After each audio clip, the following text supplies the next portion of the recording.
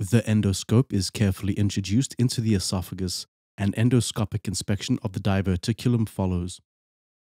The endoscope is now removed and a conventional gastric tube is introduced via the patient's nose. A clear 4 mm distancing cap is now also attached to the endoscope. With endoscopic visualization, the gastric tube is then positioned in the gastric antrum. It is used to distinguish between the esophageal lumen and the diverticular lumen. The endoscope is now positioned in front of the diverticular septum. The clutch cutter that is used here is a scissors-like instrument with an opening diameter of 3.5 mm. The instrument can be rotated up to 360 degrees by the assistant.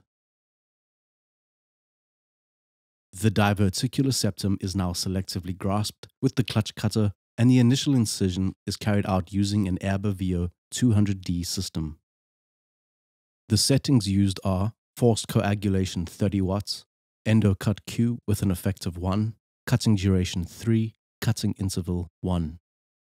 After the initial incision, the clutch cutter is positioned in the incision area and further transection of the diverticular septum is carried out.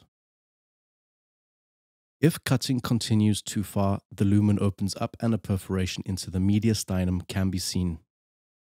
It is therefore recommended that the intervention should be carried out using carbon dioxide. The perforation can be closed by clipping. The hemoclip is introduced via the working channel. Resolution clips are used in this case as they can be opened and closed several times before final placement.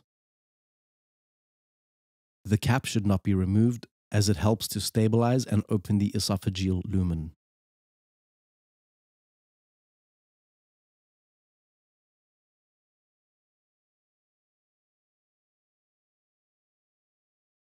The perforation is completely closed with several clips in what is called the zip technique. The gastric tube is left in place and the examination is successfully completed.